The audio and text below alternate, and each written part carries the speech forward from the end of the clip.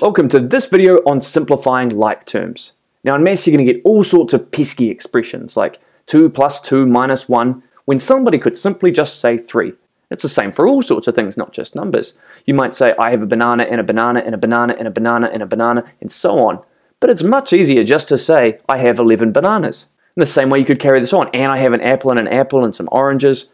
Again, much easier to say I have 11 bananas, 5 apples and 2 oranges. In other words, we're joining together all the things that are similar, all the bananas, all the apples, and all the oranges, just to make it easier for ourselves. But it's not just fruit that you can add together, you can do it with letters as well. For example, with x's. If you had 2 x's, and someone gave you another 2 x's, and then you took one of those x's away, you'd be left with 3 x's. And again, it's just a simpler way to write it. And that's what this video is about, making these expressions simpler. And we're going to do it with what's called like terms, which are things that are similar to each other. For example, bananas, apples, and x's. So let's look exactly into what is a like term. So you're going to see these big long strings of letters and numbers and some powers in here. And whenever you see one of these things, it's called an expression.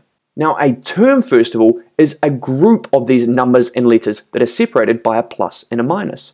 So for example, if we see a plus here, we can draw a line, and this one here at the start is a term. We get to another minus, we draw a line in front of it, this is another term. And so on in front of this plus, in front of this plus, in front of this minus, in front of this minus. And we can see here that we have 1, 2, 3, 4, 5, 6, 7 different terms. Now the key thing to remember is draw these lines before the plus and the minus. It's going to help you later down the track. Now your job is to figure out which ones of these terms are similar to each other or are like each other. And the trick of knowing what a like term is that a term that has the same letters involved. Now you can ignore the numbers for now. So let's look at the start. Here we've got an x squared and a y. If you look here, that's different, but we have an x squared and a y here as well.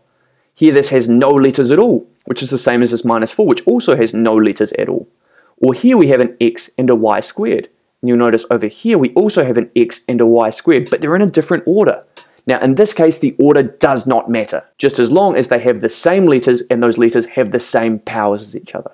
So that's what a like term means. And so we're going to be looking at how to simplify those and the steps to follow. Your first step is what we've just done. You're going to see an expression that looks like this, and you're going to split it into its terms. And the way you do that is draw a line before any pluses and any minuses. Once you've done that, we're going to identify which terms are like.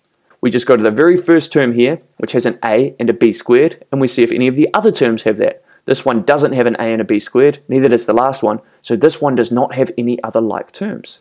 Let's look at the next one. We have an a squared and a b. And this final one also has an a squared and a b. So these two are like terms. The next thing I'd recommend doing, it's not essential, but it just reduces errors in exams a lot of the time, is write all of these terms out next to each other. These terms are already written out right next to each other, the two green ones, or the a squared b's, and the ab squareds. So this is just a step we'll follow in the future. And the final step, number 4, is we're going to join the like terms together by their numbers. Now you notice this has a plus 3 here, but this one has no number at all. So if there's no number in there, it means it's a 1. So this would be minus 1. This first one, there's no like terms to draw, so your answer, you just write the whole thing out. So 4ab squared. And then the last two, we join together by the numbers. We have a plus 3 and a minus 1. So 3 minus 1 makes positive 2. So we write plus 2. And we'll keep this a squared b afterwards as well. And that would be your final answer, your simplified expression. Let's look at a slightly bigger one now. So our step number 1 is split it up into terms. So we go through and see all the minuses or pluses and we draw lines in front of them all. Once we've done that, we identify which of these terms are like terms. So we start at the very beginning. We're going to see that there's an x squared y. We're going to go through and look, is there any other x squared y? It's not the same powers. This has an x squared y. And this is not x squared y. This is not x squared y. So then we go back to the next term. And we see this one has an x and a y squared. And we go around and this one also has an x and a y squared, although in a different order like we saw before. So these two are like terms because they have the same letters and the same powers. And you'll notice the only one left is an x, and there are no other terms that just have a simple x with them. Our third step is to write these common terms together. So we're going to write out these x squared y's next to each other and the x y squareds next to each other.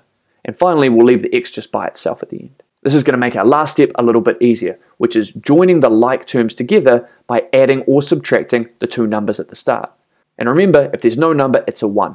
So here we have a 9 plus 2, which is 11 of these x squared y's. Next we have negative 4 of these xy squareds, and then if we added an xy squared, we're going to end up with negative 3 xy squareds. And finally, we just have 1 negative x. So we're just going to leave that negative 1x at the end. And therefore, you would have simplified this like term. We'll do one more example like this before looking at an exam question. Again, we're going to start by splitting this into its terms by putting these lines in front of the pluses or minuses. Second, we're going to identify any like terms. Now here we start with an x squared y. We're going to look and see, are there any other x squared y's here? No, no, no, and no. So there are no other like terms for this one. Next, we're going to look at a number. This one has no letters at all. If we look down the expression, we can see this has no letters at all either. So these two are like terms. Next, we're going to look at this xy squared. We can go across and see there is another xy squared. So these two are like terms as well. Next, we put common terms written out together. So we can write out this 3x squared y down below because there's no other like terms.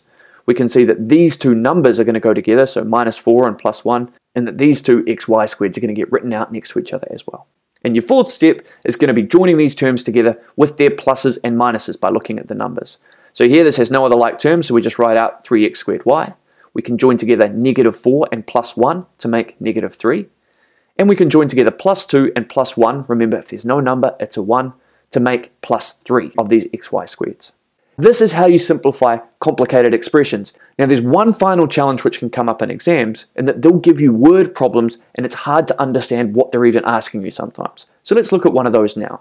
In this example, Mrs. Green has a lawn here shown in green that has a gate down the bottom, and she wants to put a fence all around the ungated area of this lawn. And our job is to show a simplified expression for the length of fencing that Mrs. Green would need. So first of all, we don't actually have an expression yet, so we need to write down what the length of the fence will need to be. And we've been told the lengths here. So this one at the top is 2x plus 4, this one down the side is 3x. Now it doesn't matter if you don't know what 3x is or what 5y means, doesn't matter, we're just going to write it out anyway. So we could start at the top and say, well, this length along the top would be 2x plus 4. This length down here would be 3x, we'd go across, it would be x, 5y, and down the bottom here is 4. But actually remember, in the question, it says she wants to put a fence around the ungated area of the lawn. So we wouldn't need a fence down the bottom here. So we can cross that one out. We can go up and add the 5y, the x, and the last 3x, and now we're back to where we started, near the top. So now we have our expression for the length of fence that would be needed. Now that we have an expression, we can simplify it. Starting at the beginning, we can look for anything which just has a simple x term by itself. So I've highlighted them all in orange here. Next, we can look, are there any numbers by themselves? So we have the +4 and there's no other just numbers by themselves with no letters. And finally, we've got the y terms. We have a +5y and a +5y here. Now, if we wanted to be careful, we should write out all of these terms together, but just to save some time, I'm going to join together there's 2x's and 3x's make 5x's, 6x's, 7x's, and 10x's in total. So we can write out 10x's. Next, I'll look at the y's. So I've got 5y's and add another 5y's, I'm going to end up with 10y's. And finally, we just have a simple +4 at the end. So this would be our simplified expression. So here's everything you need to know from this video. First of all, you need to know that like terms are terms that have the same letters in them, and those letters need to have the same powers. And we learned steps of how to simplify these. The first of these steps is to take our expression and split it up into terms, which is putting a line in front of any pluses or minuses here. The second step is to identify those like terms. That is those that have the same letters with the same powers. We ignore numbers for now. So here we have a y and an x squared, and there are no other y's or x squareds in this expression. So there are no other like terms. Here we can see we have no letters at all, and this one has no letters at all either, so they are like terms. And here we have an x and a y squared, and we also have an x and a y squared. So these two are like terms. And the third step is, if you want to be careful in an exam, I would recommend writing out all the like terms next to each other just to avoid errors. But you can also skip this step and just join together the like terms by adding or subtracting the numbers. And remember, if there is no number like here, it means the number is 1. And here we have no like terms, so we just write out this 3yx squared. Next we have these numbers here, -4 plus 1 makes -3. And finally we have +2 and +1, which makes +3 of these xy squareds. And this would be our simplified expression. And that is everything you need to know for simplifying like terms.